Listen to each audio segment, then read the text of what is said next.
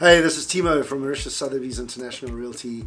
2-Minute Tuesdays coming to you from Mauritius, where we answer the questions you have around investing in Mauritius and just generally trying to make a life in Mauritius. And today's topic is around retirees and can retirees invest in Mauritius and can they get residency? And the emphatic answer is yes, you can.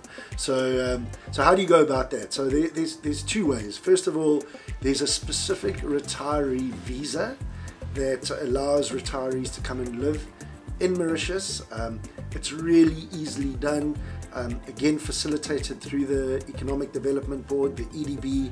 It's the government sort of institution which facilitates investment and visas and residency in Mauritius.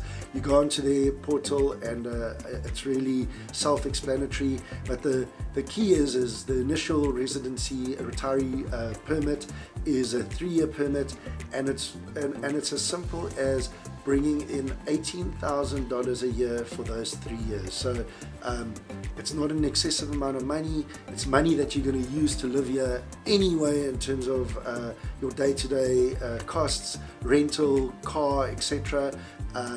It's just a phenomenal place to come and retire, to come and spend some of your retirement, and the permits and the visas are there for you to do it very easily. So the other question around retirees is, can they invest in property in Mauritius? And absolutely you can. The largest percentage of our buyers are in the retiree category. They're definitely 50 plus, predominantly from France and South Africa. And when I say France, more Francophone Europe. There's amazing lifestyle opportunities for retirees here, great healthcare, shopping is good, and the investment is the same as any other investor investing into property. It's a $375,000 investment, qualifies you for that residency. At Mauritius Sotheby's International Realty, we will facilitate that process for you.